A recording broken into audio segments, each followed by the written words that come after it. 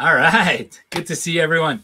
Great to be here again. I'm Rob Tatro from robtatro.com, portfolio manager here at Canaccord Genuity Wealth Management. Today, we are talking about the ongoing ripple effects of a short squeeze. Now, we've talked about it at length on this show a week ago. We covered it in depth exactly 1 week ago, spent an hour on it.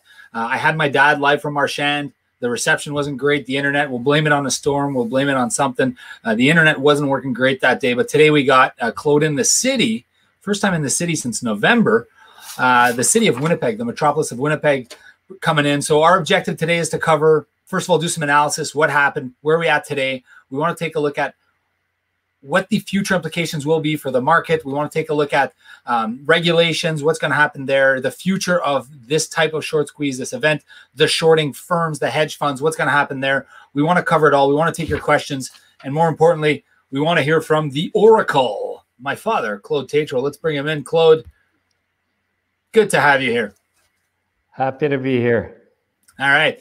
So they used to call you Curly back in the day, but for me, you've always been the Oracle because you've been so right with so many of these throughout my career, and I guess it's for you, it's experience. I'm not going to tell the viewers how old you are, but you probably have close to 50 years experience in doing this kind of stuff, at least in your career. You know, I said it last week, but I'll say it again. Bond trader. You've worked at the banks. You were what was it? CEO of a credit union. You eventually became a stockbroker, rolled into investment banking, an investment advisor, and now the senior strategist at the Tatro Wealth Advisory Group. Claude, what do you think of everything that's happened over the last week? I'll start with a bit of an open-ended question. How do you, you were watching from your office in Marchand. What did you make of the whole short squeeze? Well, what I made of it is that I'd seen this story before, so I wasn't surprised at the start of it, but the magnitude just blew me. Like that was unprecedented. Normally, short squeezes are done on illiquid stocks, maybe even penny stocks and that sort of thing. But to do a short squeeze, on a New York Stock Exchange traded stock, that I had never seen before. Have you ever tried to orchestrate a short squeeze against a stock? Have I? Yeah. Have you ever kind of got together with your buddies back in the day? You knew that someone was short a stock. Somehow you got a tip.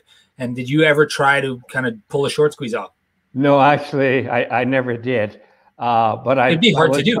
I was on the receiving end of it many, many years ago, but I never tried to do one.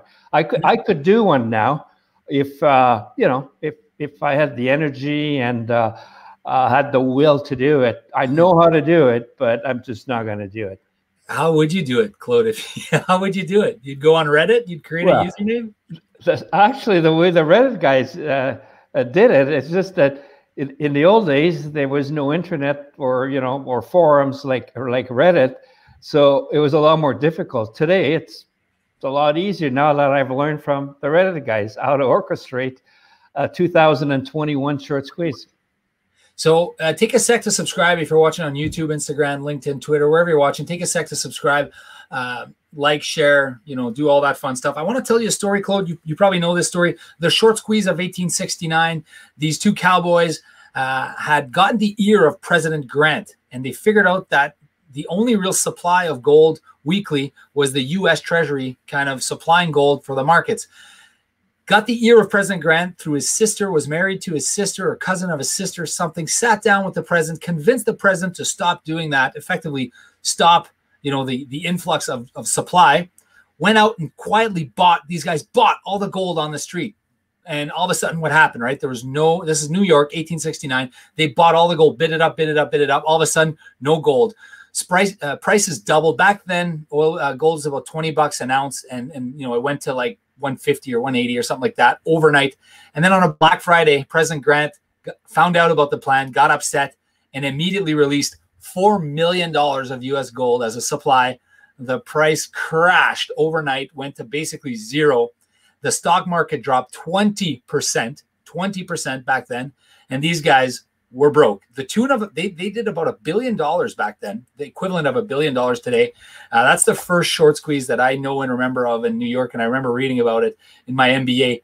These were two guys trying to do it on their own, trying to do it with one supply. Nowadays, thousands and thousands and millions of Redditors. What do you make of the power of the god? And actually, maybe I'll just ask you this. What do you think their end game was from the start, Claude? Well, I believe that the originators of the short squeeze was to make money. You know, they looked at the reports and they saw that, wow, this company is short 134% of its stock. You know, if we can start buying, these guys are going to get margin calls, that kind of thing, and we can probably get it up and double or triple our money. But I think that's how it originated. That would be the way to do it, but never in their wildest dreams I think that they ever think that they could get it up to $482.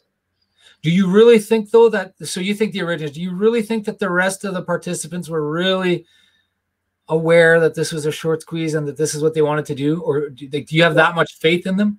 Yeah, I think the leaders, okay. I mean, it was well thought out. I'm just jealous of them that I wish, you know, because in my previous life, I'm the type of guy that looks at the short interest report whenever they come out. They used to come out every 2 weeks. Now they come out every week. And I always look to see if there's a stock that has really jumped its short position. And it gives me a clue of two things, right? It tells me that usually the big volume shorters are sophisticated people. That's all they do for a living. They have all the tools in their toolbox of the trade for analysis and that kind of thing. And if they make up their mind that a company is overvalued, they will short, you know, like 1 million, 5 million, 10 million, depending on the size of their fund. But it's well thought out, and it's and they think that the stock is going down. And that's why they do it. So when I'm looking at the short report, there's two reasons why a stock will be all of a sudden will be shorted. One is that there's a lot of people that think that stock is overpriced, and the second reason is there could be a lot of hedges. You know, I can explain that later, but if you're long call options, there's nothing wrong with being short stock if you're protected with call options, which is a little more complicated. But which is why most of the volume on shorting happens in the first place. Pardon me? Which is why and how most of the volume on short happens in the first place. It's typically a hedge against an option strategy. Yeah, there's nothing wrong with shorting, and I could talk half an hour on all the good it does to the market. It's healthy for the market to have a regular amount of shorting in the market. But what happened to GameStop is a totally different story. Let's talk about that. What do you think the ramifications are? First off, I debated last week by myself because your internet wasn't working, and I know you and I have debated this over a while.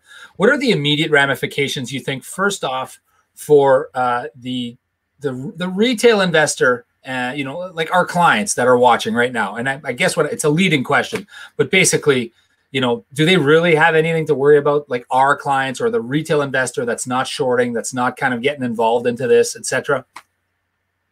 No, I don't think that they have anything to worry. If you're the typical investor, you know, you're buying for a long term and you're buying blue chip stocks based on fundamentals, you know, that, you know, it's good value, companies keep making money. It's not going to affect you whatsoever.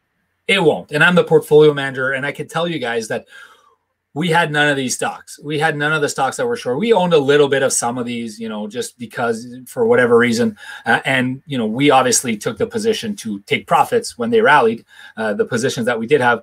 But the vast majority of our clients had zero exposure to this. And had they just, you know, kind of fell asleep a week ago and woke up today, the story didn't even exist and didn't even hit their portfolio whatsoever. Now, it did happen that the short squeezing ended up having to sell some of the large caps, and the large caps fell last week. And now as the short covering kind of ceased this week, we're seeing a rally in the large cap stocks, the Amazons, the Googles, anything large cap, anything tech, anything banks, pretty much North American has rallied a lot this week. And I do think, and I think most analysts would agree, that that's just money moving from covering the shorts to being long. Also, really good earnings. I mean, I'm not sure if you saw the Google and the Amazon earnings this week, viewers, but it was just rock solid. But let's talk about the impact on the Redditors, the Wall Street bettors. What do you think is going to happen to them? First off, I'm going to ask you emotionally and in the future. What do you think? How do you think this is going to play out in their minds? Well, how it's playing out is you see it on all the TV stations on BNN and CNBC. Yeah, but not everyone's watching BNN every day like us, right, Claude? Okay, but there's a lot of talk out there that it's the fault of the regulators, right? That the reason that we lost or that we couldn't short that day or we couldn't buy it that day is that Robinhood, as you know the story, at some point, I think it was last Thursday Friday afternoon or last Friday morning, when Robinhood announced that to all their clients that they would not accept any more orders on 8 or 10 or 12 stocks. So the Reddits or the Robinhooders automatically blamed, well, there's something wrong with the system that they're not allowing me to buy, and they're blaming it on regulation. But yeah, Claude, I think I'm going to stop you there. I don't know if you can necessarily quantify the entire group as saying they all blamed it. I don't think that's a fair statement. I don't think you could say they all blame the regulators. I think the media definitely said that. The media definitely said that there are people that are upset about that, but I don't think you can make a blanket statement that they're all upset at the regulators for sure. Anyways, go ahead. Yeah, no, I agree. I didn't mean all the people, but I mean, there's a lot of anger there, blaming the regulators and saying the regulators should step in and it's unfair. The hedge funds have an advantage over the small traders because the hedge funds could buy or sell or do whatever they did.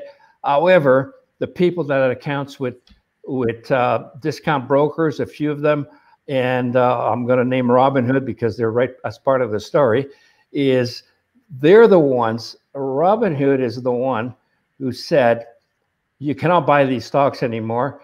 And so a lot of investors thought they was the regulators, but really, Robinhood is a small brokerage, or now a big brokerage house, and they're regulated by the regulators, and they need, because the clients of Robinhood or Canaccord or Royal Bank will never lose money on these things because there's insurance, right? So if ever Robinhood goes under or any firm goes under, the clients cannot lose. Yeah, so on that point, just for the viewers, so there's something called the Canadian Investor Protection Fund in Canada. If a firm goes insolvent because of their balance sheet, because they didn't properly manage their shorts, because they didn't properly manage their options, or they just go belly up, as a member of an IROC licensed firm, we pay into it. Canaccord, as an example, Robinhood pays into this insurance, Canadian Investor Protection Fund, and they guarantee the accounts up to $1 million of cash for every single account. So the Robinhooders, no one's going to go insolvent. I don't believe there's been a claim on the CIPF since the mid 80s, I think. So you're right. Nobody's going broke owning stock, right? Nobody's going broke owning stock. I mean, unless your stock goes to zero. But if the firm goes insolvent, nobody is going broke owning stock, is the point you want to make. Keep going. Yes, that's the point I want to make. Because as a previous owner of a small investment firm, I understand how it works, is that if our clients, if we go belly up, our clients are not going to lose anything. But me as an investor in my firm, I will lose all my money. So as an owner of a brokerage firm like Robinhood, I want to make sure that we don't go out of business or go bankrupt. So when all of a sudden stocks are that volatile, like GameStop, the regulators are imposing capital restrictions on Robinhood, and they're telling them, look, if you want to continue to trade like you're doing on risky stocks and very volatile stocks, you have to put more capital in like your insurance policy. I'm trying to oversimplify, or else you won't be able to trade. So Robinhood, in order not to have to get technically a margin call on their firm from the regulators, had a choice. They either had to put billions of dollars, okay, but they're a small firm. Cash. Yeah, they had like overnight. Like the regulars. I don't know that for a fact, but I'm just going by past experience. Is that for every position that you own, you got to put like a little reserve on the side for like the insurance, and when the stocks are volatile like that, your premium or the amount of capital you got to put up with the regulators increases, and obviously Robinhood signing like 100 million clients a day during this GameStop thing, they just didn't have the capital. I'm speculating here that they did not have the capital to continue. If another 100 million people bought GameStop the next day, they would have to maybe put $50 million. So at some point, they had to do something, either raise capital or stop the trading, because if they had more GameStop on their books, they would have to put more capital with the regulators. So Robinhood, and I say Robinhood, there's a few other small discount brokers. They all took the position, you know what, we don't want to go bankrupt here, so we're just going to cool things down, and we're not going to allow these trades. If there's no more trades on these stocks, the company doesn't have to put more capital, so they're not in danger of going under or anything like that. So to complete the story is that if you had been dealing with Canaccord or Royal Bank or Bank of America, let's stick to Canaccord. Let's just stick to Canaccord as an example. Yeah, a large billion-dollar company with lots and lots of capital, they would have never made you stop by a GameStop and all that because they're well capitalized. Okay, so my point is it's not the regulators, it's the firm that these people were dealing with. Yeah, there's a lot to unwind there, Claude, and maybe I should just start by saying, for us, for example, for me at Canaccord, I never got an email, I never got any mention saying that, hey, Rob, you can't buy GameStop shares for your clients anymore. I don't know if I never tried to buy shares, but I know that that wasn't happening at our firm because, again, we're well capitalized. Our earnings came out today; they were unbelievable. We're extremely well capitalized, so.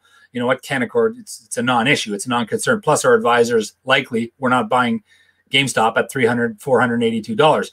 But I do want to get back to your point about the capitalization. Now, if I'm just straight up long, if I'm just buying, I have $5,000 in my account, and I'm buying $5,000 of GameStop, and it's not on margin. It's just I'm straight long.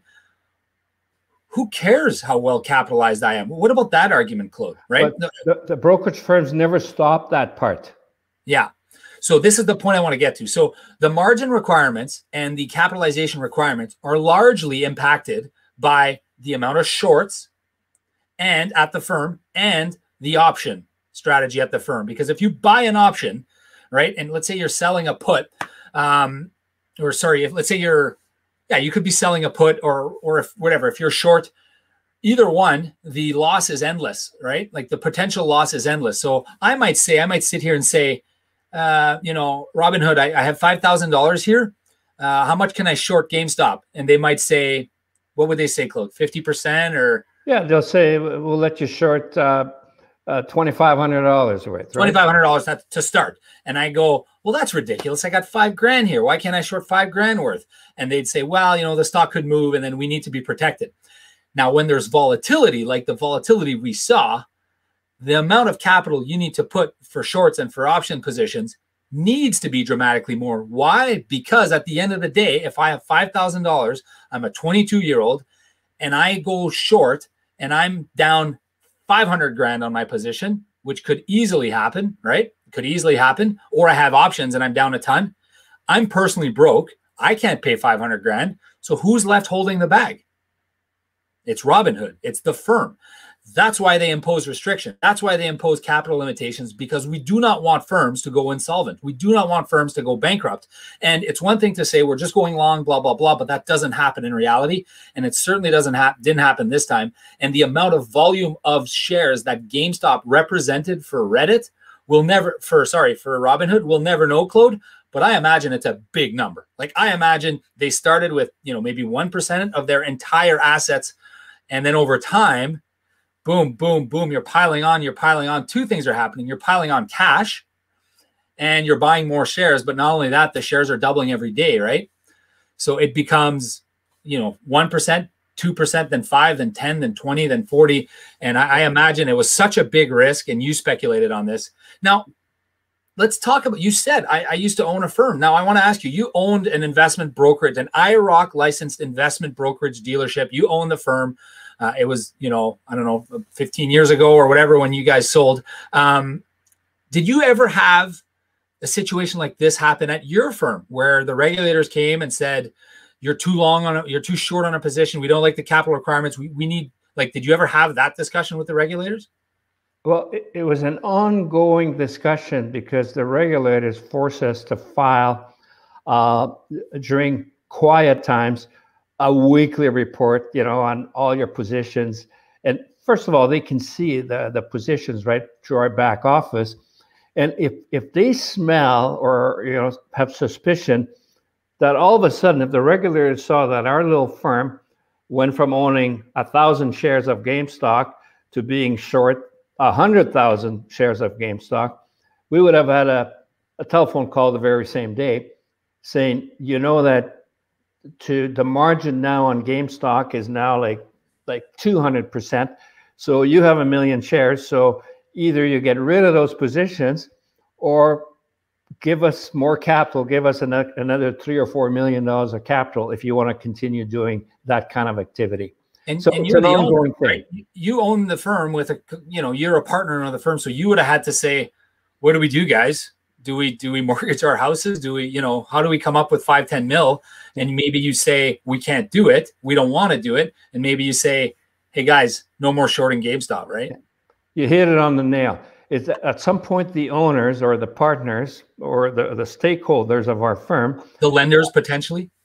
Yeah, we said, we all know how much capital we have in case something like that happens. We have a long-term plan, and we've always said if something like that happens, we're going to cut our losses short or decide how much capital we're going to put in. But a thing like GameStop is we would never have had any choice, enough capital to meet the regulations. So we would have had to stop the shorting of GameStop. Would you have ever been put in a situation, you think, where they would have called you and said, not only do you have to stop the short, you got to close out your positions?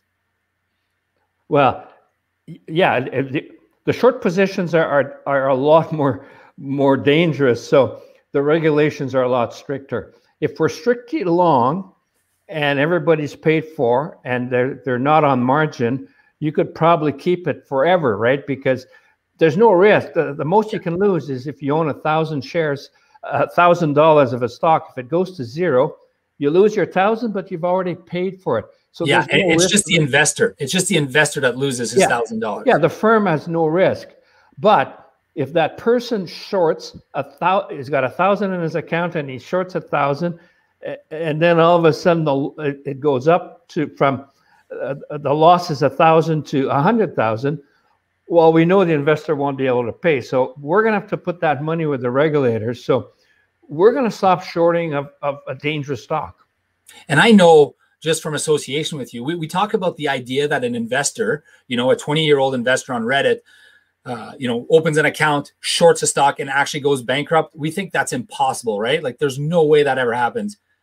I know that happens with investment firms. You know that happens with investment firms. And I can guarantee you it happened with some Redditors, right? Robinhood is holding the bag for sure for some individual investors that personally went bankrupt, for sure, right?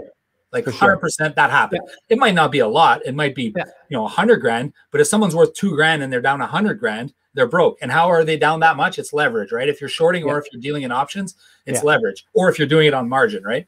Yeah. So a good investment firm, has risk officers that are monitoring that all the time. And as soon as they see that, hey, we're getting close to a potential risk here, they need to act. And they have 2 choices all the time: put more capital or stop the speculation. Yeah. And end the position, close the position, right? Yes. Now, I want to ask you about the regulators, Claude. In your heart of heart, you talked about why you thought, and you're speculating, I know you are. So do you think in your heart of heart, the regulators strictly did it to protect the the firm, to protect the Robinhood and the discount brokerage from insolvency, from not going bankrupt, and therefore the trickle effects that would have had on the market. Because let's be honest, if a firm like Robinhood went belly up, forget about this whole GameStop story. And by the way, Claude, I got to correct you. I think you've said it 5 times, GameStop. I kind of like GameStop, but it's GameStop. But anyways, like the ripple effects that would have, a firm like Robinhood actually being insolvent because of trading, I think would be significant, much more than we could possibly expect right now. But do you think in your heart of heart they did it for that reason? Or do you think in your heart of heart they did it to protect the small investor? Well, the regulator is there to protect, in the end, the investor. And the way to protect the investor is to have firms that are well capitalized and that nobody goes under. Right, but forget about that. Forget about the fact that the insolvency might happen. I mean the gal who's putting $2,000, her entire net worth, his or her entire net worth, in GameStop, right? Because they weren't able to buy. They weren't able to buy on Friday or Monday. So do you think the regulators, in their heart of heart, wanted to prevent that person from further ruining their personal net worth in buying more GameStop shares at $400? Or do you think they care? Well, they do care. However, I'm going to answer it this way. There's 2 types of investment firms. There's the investment firms where there's fiduciary duties and people meet their clients, like, for example, Rob. And Rob has a fiduciary obligation to know his client. And therefore, if Rob starts doing those kind of transactions, the regulators will go after Rob and give the clients their money back, okay? But the difference here is the Robinhood type of, or the discount brokers, where they know ahead of time that they're not going to get advice. They open up an account. It's a trading platform. It's just a trading platform. Yeah, it's just a trading to put orders. They don't give any advice, and therefore, the companies are not responsible if you buy a stock that you should not buy. So so there's 2 types of regulations. So there's the discretionary portfolio managers like you, Rob, where the onus is on you. So they regulate you, and they're not worried about the little guy because they're going to come after you if ever there's a problem, not the little guy. Quick pause on that. Quick pause, Claude. Yeah, like had I bought GameStop at $482 in a discretionary account for a client, I'd probably be liable for that loss, I would imagine. If it as it falls here and as it goes down on a discretionary basis, had I done that, I think I would have had exposure. Absolutely. Maybe not. Maybe if you had a client that had 100 million, you'd be okay for that client. But the other 99% of the average people, for sure, you'd be the regulators. If there was a huge problem, they'd come after you, and that's what it is. However, the discount brokers is a different story, because when you sign up, it's a long story on why they've allowed the discount brokers to behave in this manner when it comes to consumer protection. But basically, it's to save on fees, right? Because you can trade at a discount broker for $9 a trade or $5 a trade. But the discount broker is saying it's only a platform. Look, we're not giving you advice. So if you buy a crappy stock and it goes to zero, it's your problem. It's not our problem. So the regulators have no say in stopping the discount brokers like Robinhood from stopping trade. The only reason they made them stop the trades was the capitalization and the integrity of our industry, so firms do not go bankrupt. Do you think that there's an interest here to actually protect, I guess, or to protect the integrity of the market, in that these trades are not fair? First of all, do you think what these guys did is unfair, and is it market manipulating? No, it's not unfair.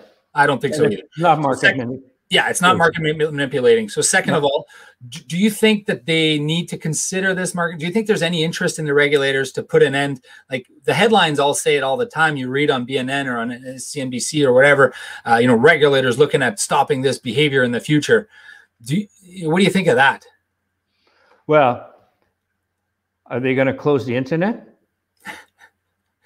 Only in Marchand, Claude. Only in Marchand. Yeah, but I guess my point is that there's freedom. So if you know, there's a whole bunch of stuff being said on chat rooms saying, you know, buy ABC stock, it's going to the moon. And if people don't do their due diligence and they go ahead and buy it, it's like buyer beware. If you deal with a discount broker, you're giving up your right to have advice and to be protected. So as an investor, if you're sophisticated, sure, go ahead if you want to. Deal with a discount broker. You don't have any protection. Of course, the brokerage firms got to execute your trades and all of that stuff. But I mean, they have no liability in the sense that to warn you, hey, you shouldn't buy GameStop or you shouldn't short GameStop. Whereas when you deal with a discretionary portfolio manager, he's regulated by his fiduciary duty that he must advise you. And as a matter of fact, if he thinks and he knows for sure, or in his mind, based on his professional status, that client should not do it, he has a duty to not let the client do it. Yeah, and in fact, I did that, right? Like I got I don't know, 5 or 6 phone calls from clients who wanted to buy GameStop at all cost. And I told them straight up, I'm not doing that here for you. If that means you transferring your account out, that's fine. But I can't in good conscience put this trade in for you because I know, as you always say, I know how this ends. I don't know how the middle game plays out. I know how it starts. It starts with a short squeeze. And I know how it ends. Everyone's selling their shares and the price going back down to where it was before. But I don't know what happens in between. Now let's talk about that. I took a look at the volume, Claude. The volume of we're getting about half the volume right now of the shares today at about a quarter of the price that we were getting on Friday. So we're talking like 1/8 of the money moving hands. The vast majority of money in this trade moved between $250 and $400, probably for an average of, I don't know, 300 or something like that. So that means 2 things. It means one, you can't have a trade without 2 sides, right? So that means there were a lot of buyers at $300, $350, $482, but there were also a lot of sellers. So how do you think that played out in your mind? Who do you think was on what side? And then I want to ask you, the ones that are still holding, how this ends for them emotionally, which is a question I asked you earlier, but I'm coming back to it. First of all, how do you think that played out? The buyers and the sellers, who do you think were who there? Well, the answer is I absolutely don't know, because if a stock pays no dividends and it starts at 30. No, Claude, that's not my question. I said, who are the buyers and who are the sellers at the top? I was kind of leading you towards something along the lines of, I think that the sellers were the initiators, the ones who kind of created this thing, who closed out their positions at the top.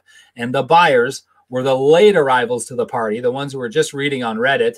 They were the ones buying. They were the ones buying the shares from the ones that they were reading the post on. That's what I think happened. Do you understand what I'm asking?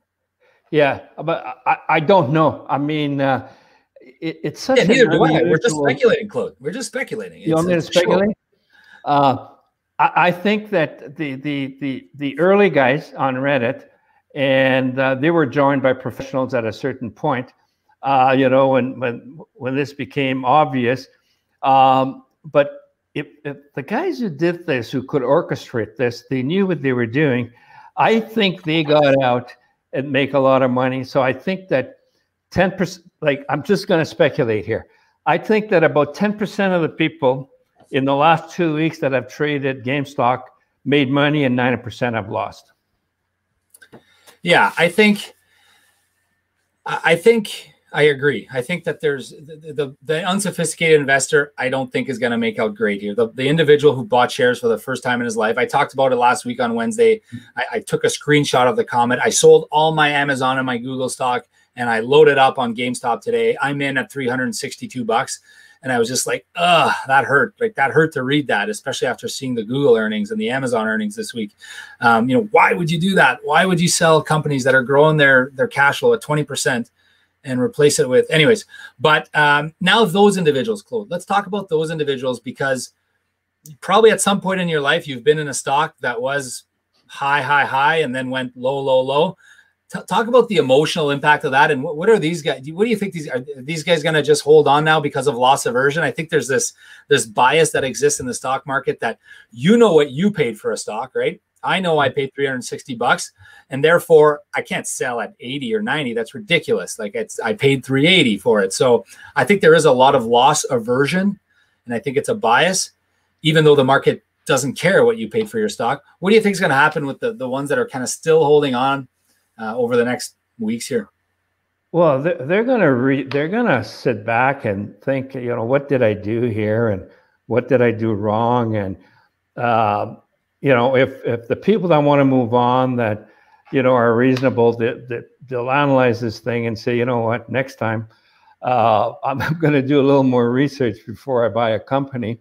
But whereas the unreasonable people will lay the blame on somebody else. They're not going to learn, and they're going to say, you know what, I got screwed, and it's not my fault. The firm didn't let me sell. The firm didn't let me buy. But the reasonable people, I think, will come to understand their mistake. They're going to exit. You think they're going to understand and exit their position? They might not exit, but they'll remember for the rest of their lives, right? That hey, wow, I bought something at 400, and 3 days later, it was at $50, and and I don't know why I bought it. I don't know why. Like, I just read a post somewhere that said, let's get the big guys, or, let's teach these guys a lesson. Like, nobody on these posts say, buy GameStop because, they've changed their business style. They're going to double, triple their money. Oh, okay. Then you buy that. It makes sense. That's too boring, Claude. That's way too boring. Yeah. Well, it's okay. Well, investing your money, all your money, and your children's money is not a game. Yeah, I don't know if you're talking to me or if you're talking to you. It's not a game. You're talking to me. Okay. Yeah, I'm aware, Claude. You can't take it lightly. You just like a fool and his money will soon part, right? If you just somebody says on let's get these guys to do that, buy 100 shares of this, and you do that, like, you know what? You're not gonna have money much longer. I do think it's a good lesson to be learned, and I do think that there's I remember you asking me one of the first days, you're like, do they think that this is a PS5 game where you just play for a bit and then you get your money back at the end, right? You play for a bit and, oh, that was fun. And then you just get everything you put in back. Like, I think there might've been some of that. I don't think you could possibly explain to everyone the concept that I talked about last week, which is GameStop in their lifetime as a publicly traded company has made $13 of profit, 13 in 19 years of being a publicly traded company, including 10 consecutive quarters of negative growth. 60 cents per year. If you own that at $400, you would need 600 years of profit before you broke out even. I don't think if someone could have just put that into a 10-second TikTok or a 20-second TikTok and put it on my TikTok account, and would we have prevented some damage? Probably not, right? There was no reasoning, I don't think, right, Claude? Yeah, no, it's beyond me. All the, and I read those posts too because I'm in the business. I got to keep informed. And how much time do you spend in the Wall Street Bets forum on Reddit? Well, you have to look at it, like, just to, to keep current. And not once did I ever see a post that said, let's buy GameStop because they've got new management. They've got new, they're going online. Their earnings will double in the next 5 years, and buy it for that. Every single post that I ever saw was, let's get the hedge funds. It did start out a little bit like that, Claude. It did start out a little bit with, they're in the penalty box. It's not that right. To be fair to GameStop, today they announced that they recruited a new, I think it's a CMO, a chief marketing officer. I think they brought in some new staff. I do believe they have one of the former leads from Amazon Web Services. So, I mean, they're doing, I think, the right things. GameStop, they're trying to show that they're actually trying to make it as a company. But I mean, what do you do? If you were GameStop, what would you do, Claude? If I was the company? Yeah. I would have raised money at $400 a share. Yeah. I mean, that was a crazy opportunity just to raise capital. Okay, so now you got you got all this cash, you pay down the debt, and then what do? Would you buy another company? Would you pay that special distribution? Yeah, like I'm not an expert on GameStop, but I assume they got this new manager, Mr. Cohen. He's renowned as being he's going to turn around that company, and if he had all the capital in the world, he might expand faster. I'm not sure if there's no need for capital. But you would have for sure raised capital. Pardon me? You would have for sure raised capital. Yeah, because if okay, one thing you never mentioned, I think, anywhere, is that the insiders all sold at around between 25 and 30. Yeah, I mentioned it last week. Okay, so if the owners of the company are selling their own business for $25 and they know what's going on, you know, why should you be buying it at $482? So so they should have raised, like I say they should have. Maybe they couldn't legally. I'm not I think sure, there might have been an issue. That, yeah, I think there could have been an issue with the the ethics behind, you know, what would they have done with the capital. I do believe if you raise capital, you need to, you know, kind of say what you're going to do with it. Where do you think this goes from here? And I know you've already said you don't really want to answer that, but I'm going to try to ask you again. Where do you think this goes from here in terms of the price? How long do you think this takes to play out? I'm not asking for prediction on price in a week, in a month, or a year. I think I said last week I would eat my shorts if it was at $360 in a year. I'm not asking you to do that, but like, how do you think this plays out over the next while here? Okay. The price of this.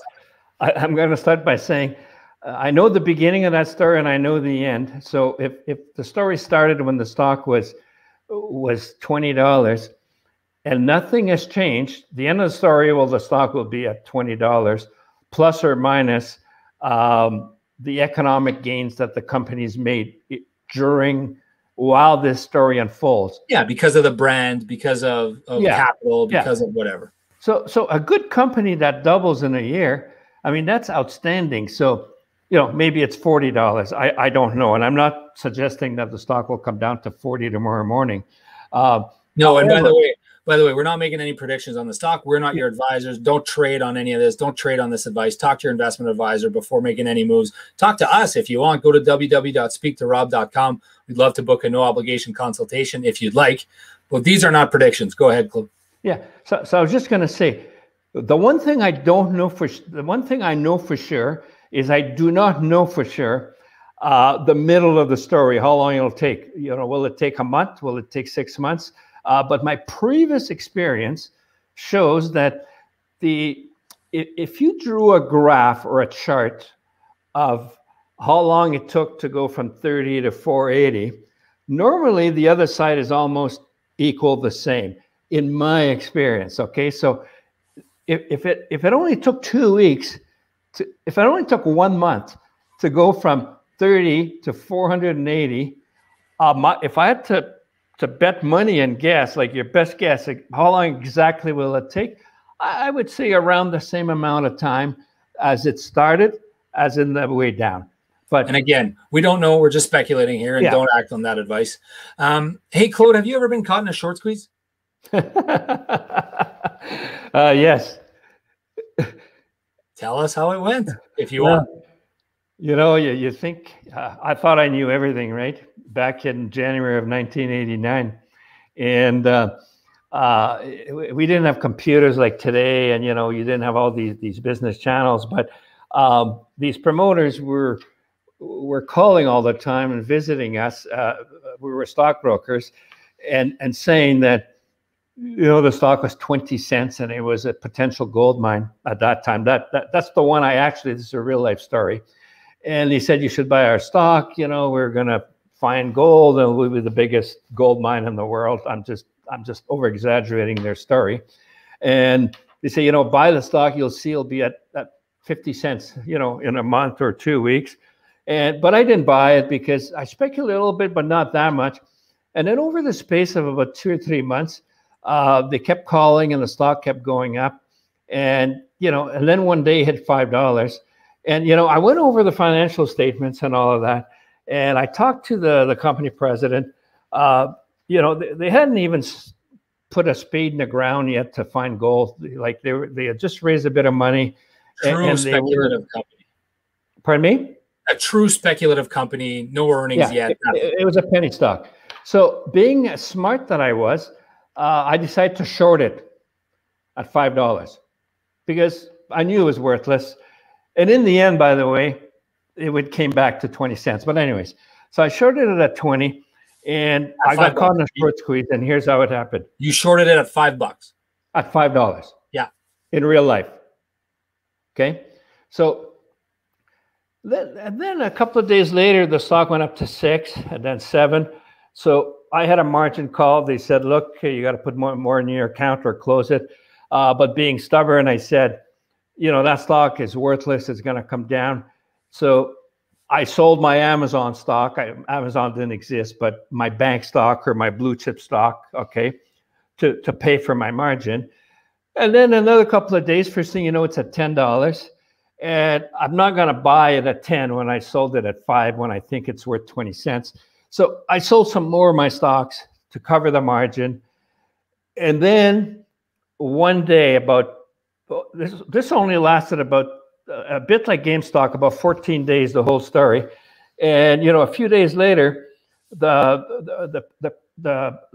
credit department, who are the ones in charge of, in order to short, you have to borrow stock to give to the buyer. And I did everything right. When I shorted the stock, I went to the credit department and I said, can I short the stock? Have we got shares that I can borrow to give to the buyer who bought my shares? And they said, yeah, we got lots. Don't worry about it. Okay. So there you go. But about 7 or 8 days later, when the stock was around $13, $14, the credit department called me and said, Claude, we have a problem. We have no more shares to lend. And whoever bought your shares, they want them back. So you've got 48 hours to borrow shares from a friend or, you know, or from somebody, or buy them in the market, but we can't let you have your short anymore. So the way it actually happened is that the credit department, they phoned around all the brokerage, computers were at that time. And, you know, the next day I said, no, I'm not buying it because it's ridiculous. Give me more time. In those days, regulations weren't as strict. They gave you a little more time.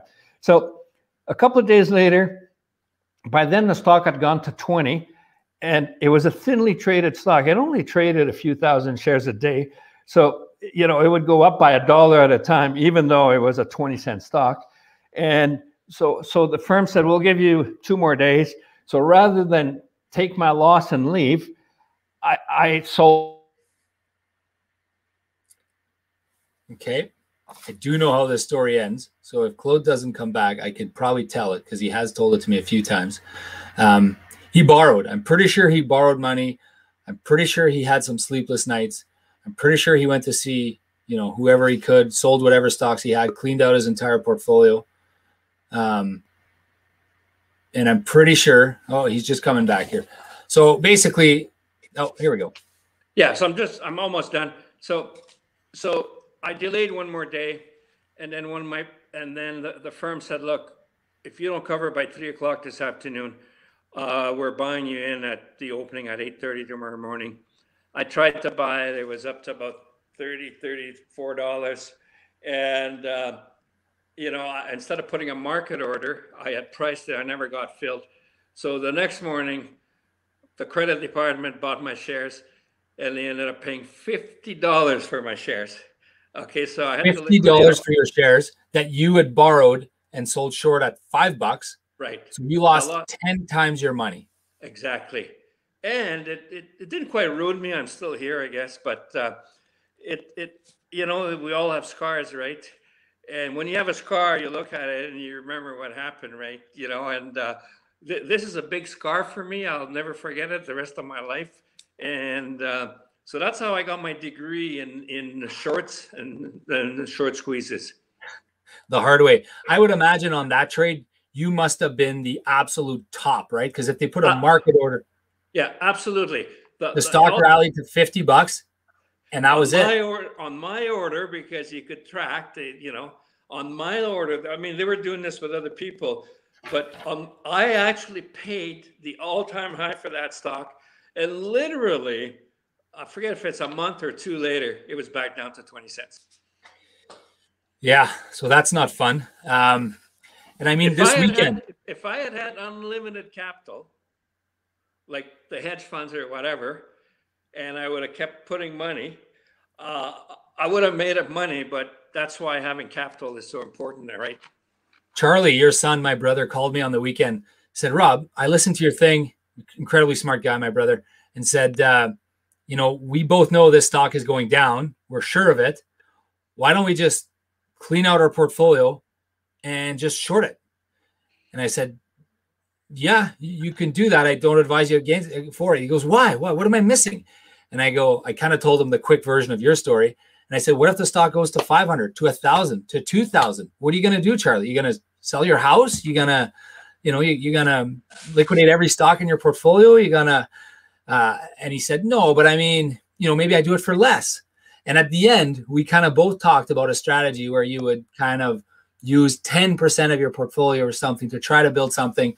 Anyways, neither of us did it, obviously. Why? Because the short squeeze is so powerful, so detrimental, so dangerous. And, you know, we had, you know, I guess we learned from you, Claude, but we both didn't do it. And obviously it would have been the best move to make, but I digress. I had a buddy tell me a story about a short squeeze when I was in rookie school getting trained to be an investment advisor, to be a portfolio. This is years ago. He was an older guy who was second career, and he was coming back and getting relicensed. Told me a story about I think it was the 80s or the 70s. He had gone long the A's, short the B's of a company that had dual stocks, and he said the spread. Well, what happened? They announced an offering the next day to just buy the A's and to pay a significant premium, and a lawsuit started. Well, the guy had to close out his long, ended up getting a significant margin call. Every day the stock was going up and up and up. Had to borrow from his dad, had to sell his car. His wife was wondering what the heck he was doing. He wasn't sleeping. Every morning he would go out and buy a paper at 3 a.m. to see what the stock closed at, because they didn't have tickers. They didn't have it back then. And had to borrow from his parents, borrow from his buddy, borrow from every possible person he could. Sleepless nights. He had a newborn at the time.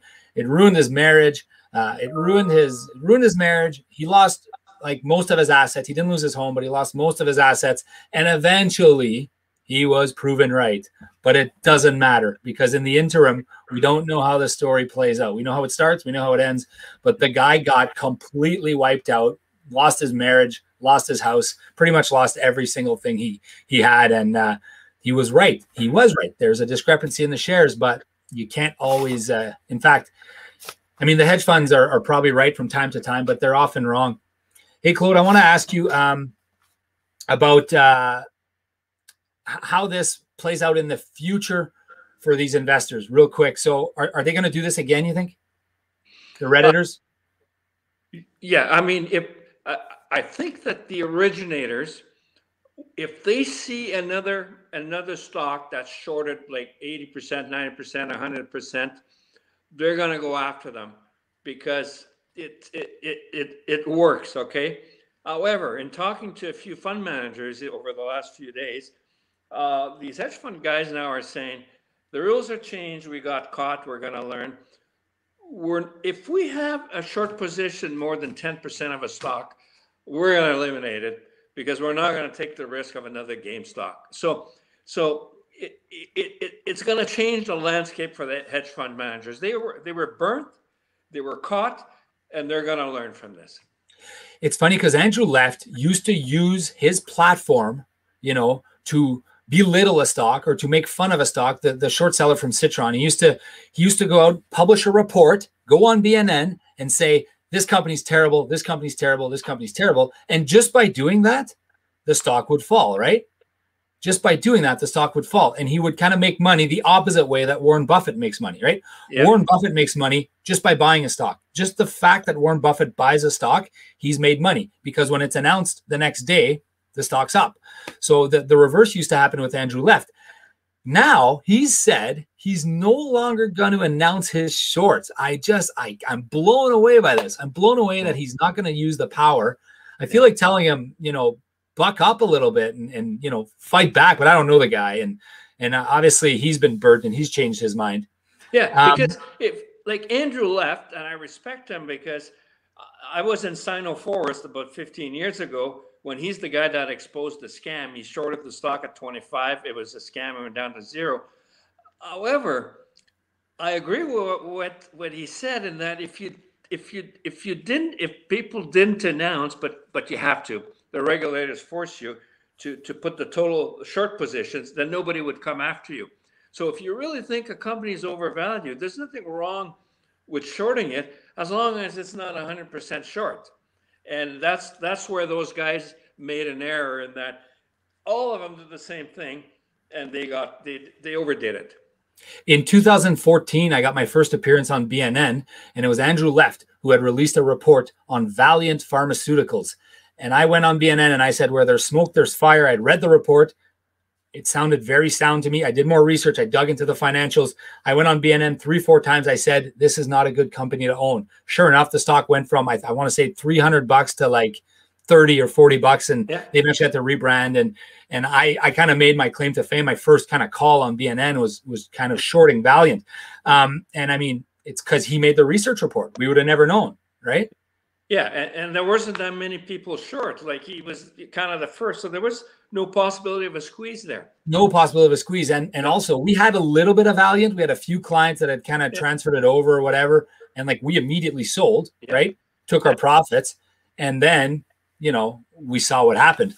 Hey, I want to ask you about, you make a great analogy about at the end of kind of a short. You remember you do, if anyone's here ever done an auction where you buy hockey teams for like, who's going to win the Stanley Cup? And we each have $100, right? And at the end, if we've all got $50 and there's only one team left, right? Guess what? The team's going for a lot of money. You used an analogy one time. I really, really loved it. It's the 10 millionaires in the desert, or the 20 millionaires in the desert for the bottles of water, right? Yeah. You had compared it to what happened in the GameStop. Do you remember that analogy? Yeah, because I use it all the time, is that it's a short-term supply and demand, these short squeezes, right? It's a short-term phenomena. So it's like guys going in the desert. They're told there's a lot of water. They come to the last stop. They haven't had a drink for 2 days. And they're told that it's the last for another 3 days. And there's one bottle of water left, okay? And the normal price of water is $1 a bottle. There's only one left, 10 millionaires. How much do you think the bottle of water will sell for? They'll bid it up to $10 million, right? Because it's their life on the line. So that is a bit a short squeeze analogy. Yeah, the reverse of it. Yeah, I really like that. Okay, I want to ask you something else about the power of the Reddit community, the power of these Wall Street bettors. So I think there's a bit of an irony here because they bought into GameStop thinking that they're unhappy with something in the world, right? They wanted to stick it to someone. They thought they were sticking it to Wall Street. And instead of using their own capital to invest in things that they believe in, and, you know, maybe green energy, or maybe, you know, I don't know, anything, electric cars, or you know, plant-based protein, or whatever it may be, psychedelics, something, they instead, you know, they could have done that and made the world a better place. They decided to dump it effectively into a stock. And the end result is that a lot of people are going to have lost a lot of money in this. And therefore, they've made the planet worse off now because there's less capital in their hands. The capital has moved money. And if you think that the capital hasn't gone to people that are wealthy, you're probably wrong on that. I think the capital that moved hand here, unfortunately, went from the unsophisticated unwealthy to the sophisticated wealthy. So do you think that it's possible that the next time they go around on this, they would somehow say, okay, forget about us. Let's target a sector. Let's maybe focus on a company that we really like. Let's bring that capital up, the value of the stock up. Let's give the board, the management, an opportunity to raise capital. Let's help them out, raise the stock up. Once the stock is up, they could raise capital. They could pay down debt. They could do something. They can improve our planet. They can improve our life. Am I dreaming, or do you think that's possible? Well, here's the flaw in your argument, is that this is not a game. You don't create artificial wealth. For an Amazon to go from nothing to $3,000, they've created earnings, they've distributed money, they've created something in this world, and they've created real wealth. You can't decide on Monday morning, we're going to buy Amazon and move it from 1,000 to 3,000. It's artificial wealth, and artificial wealth disappears. It has to be real wealth. So to answer your question is, yeah, if I'm going to pick on a stock, at least I should pick on a good stock. But now that they're used to having a GameStop move up 10,000%, they're not going to be around long when it only goes up 10% a year.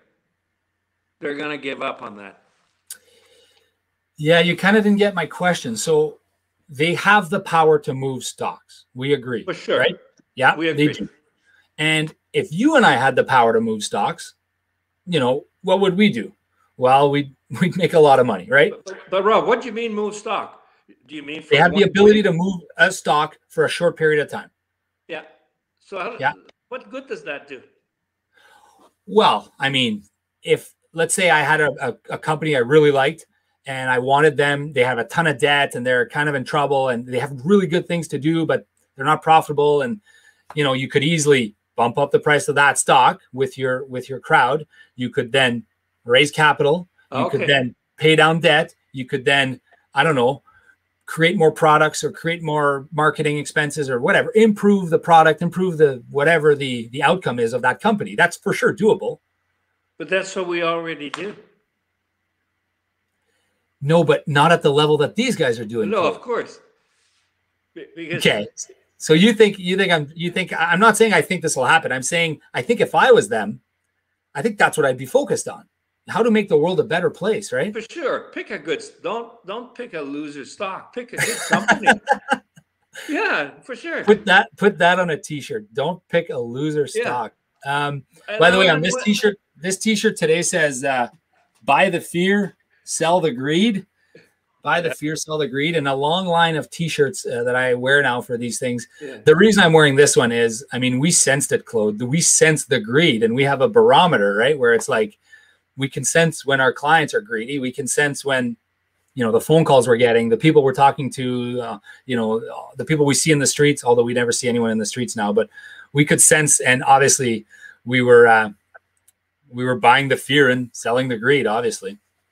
Yeah, I mean, you and I and the rest of the team, during those 2 weeks, we've probably talked 20 times a day, right? Discussing this thing. Too much, I would say. I don't want to say I'm sick and tired of it for sure, but I do enjoy the depth of these discussions with you, Claude, because these are healthy debates, I think, right? You talked about what do you think of the individuals that are willing, and this might be too much of a far stretch question for you, but what do you think of the individuals? We talked about this morning with a client that are willing to lose money on a trade in order to trade that for social media following, for a career on YouTube or whatever it may be. I think I know what you're going to say. They're losers, I think is what you're going to say. No. I'm going to say you're asking the wrong person because I don't know enough about social media and how you make money and all of that. I mean, I'm probably average knowledge, but I'm not sophisticated enough to answer that question. Okay. So I think it's a good long-term play. If you can get, 500,000 followers or 1 million followers, there's a lot of money to be made on YouTube, right? Because the ads are not cheap. Last question. Do you think, first off, make sure to subscribe. Hey guys, take a sec to subscribe, take a sec to like, take a sec to share. If you want to book a no obligation consultation, go to www.speaktorob.com. You can speak to me. You can speak to my wonderful father, Claude, if you'd like. What do you think? By the way, my mom's doing great, right? COVID, she's doing good. Yeah, doing excellent. 95-year-old, soon to be 96-year-old grandma. 96 next month. 96 next month. Got COVID in the Saint Amitié in La Broquerie, Manitoba, and beat it, like crushed it. Beat it like a GameStop short. Do you think there'll be lawsuits against Robinhood here for the individuals that lost their money? And do you think they'll have any chance of succeeding? I think there'll be lawsuits, but they won't succeed. Okay. I could comment more on that, but anyways, they won't succeed. Yeah, you don't think so? I mean, there will be a cost, right? There'll be a cost regardless. it's not cheap to have litigation. I know I used to be a litigator. That's what I used to do. I used to sue people for a living. It was like the amount of lawsuits that we started that actually finished with like we had like 2 trials in the 3 years I was at my law firm, like in litigation. That's all I did. And we had like 2 trials, everything settled, everything got a month, 2 months, 6 months, 12 months, 5 years deep. And it ended up costing and costing and costing. You know, I have a bit of a, like, I get why litigation exists, but I mean, wow, the system is flawed. It is broken. Anything else, Claude, that's on your mind? No, I don't want to prolong it, but we've been negative on shorting. I'm not going to get into it, but there's a healthy dose of shorting out there if it's done properly. Tonight we were discussing the short squeeze and the negative effects on the market, but shorting has a place in this market. Yeah, tell me what place it has. Well, okay. Do you know what the top 5 shorted stocks in Canada are? I imagine they're the largest cap companies in Canada. Right. So the 5 Canadian banks, and they're probably the most bluish chip stocks there are, but there's a reason they're shorted, is that it has to do with hedging, portfolios, and that sort of thing. But most of those shorts are hedged with either call options or put options. And it creates liquidity. There's all sorts of good things of shorting, proper shorting. Anyways. Yeah. I mean, it's the same argument as, you know, if you can borrow $1 to do something else with it, right? You know, if I want to borrow $1, borrow 100,000 or $1 million and buy a house and pay it down over time, I can do that, right? If I want to borrow stock, you know, using my line of credit, using my margin, using my, you know, that's the theory, right? It's not harmful provided it's done well, etc. And there's a lot of shorting now that happens through structured notes as well, through the bank offered structured notes. Tons of shorting that happens through there as well. So it's a means for the true term hedging, right? Not like hedge funds, true term hedging, which is yes, that's what hedging your risk, right? Removing timing risk with your positions. Yeah, and used properly, it makes sense. Yeah, I think I could make a devil's advocate argument for you, Claude, that at least I think someone could throw a grenade at you and tell you we don't need it in the market. Okay, we could just be wrong. Put me back on for an hour and I'll debate that with you all night long. Cool. You know what? That's okay. That's a challenge. Producer Mox, here's what we'll do. We'll add it to one of the topics on the list of the boardroom. We got a new show about to start. It's the boardroom. It's going to be like a pardon the interruption type thing. We got really neat things coming up. We got an unboxing Gretzky, which is I'm chasing in 1979 Wayne Gretzky rookie card. Stay tuned for that. That's coming up in the next couple months. You're going to want to follow our Instagram and our Facebook and our YouTube channel for that. We also have some good value videos coming up in the next couple weeks, couple months. We've been recording some good ones, so make sure to subscribe to our YouTube channel. Make sure to follow us every morning. I do a 3-minute market update. 3 minutes I do, and I explain everything that's happening in the stock market. Download it. You could podcast it. You could watch it. You could do whatever you want with it. Other than that, I want to thank you, Claude. I'm incredibly thankful that we found internet for you today. It's so fantastic.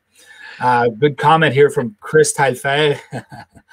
I'm going to show this one. Our buddy Monty. You and Claude need to do this more often. These convos are awesome. Thanks, buddy. Appreciate it. Claude, we will get you back on again.